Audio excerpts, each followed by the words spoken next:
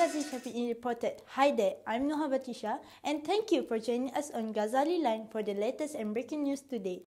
Malaysia is ranking 41 in Global Food Security Index GFSI 2022.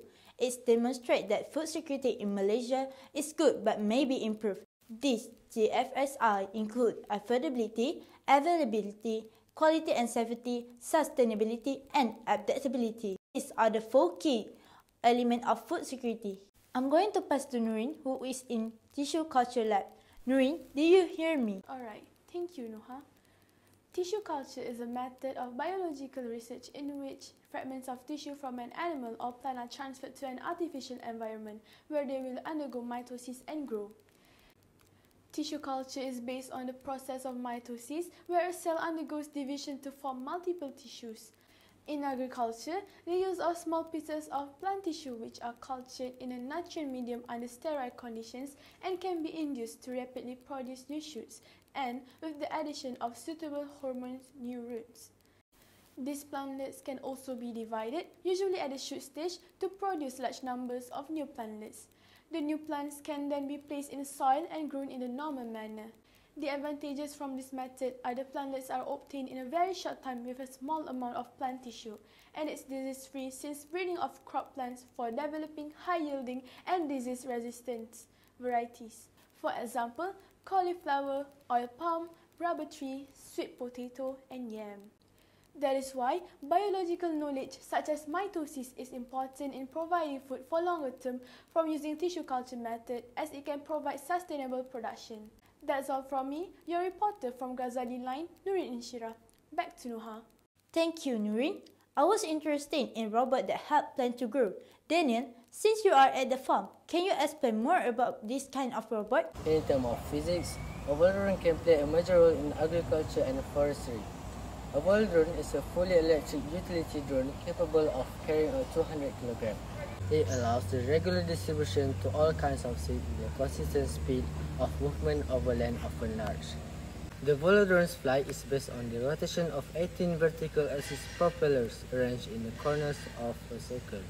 As a result of the Newton's second law, when a drone is hovering at a constant altitude, the upward thrust generated by the rotors equals the downward gravitational force on the airframe. Physics is vital in food security because it is important to create robots like ball drones. That's all from me, a reporter for today from Ghazali Line. Back to you. Daniel, I really want to ask you this question. How to keep the food long-lasting? Which the vacuum packaging technology, which is often used for long-lasting food or chemicals. This is because vacuum packaging shields food from the effects of oxygen and other gases. Suction is used in vacuum packing to draw oxygen out of the primary package. The package is totally shut off from the outside world once the oxygen has been removed. This alters the environment inside the wrapping, extending the lifespan of its content. Vacuum packaging removes air to prevent oxidation.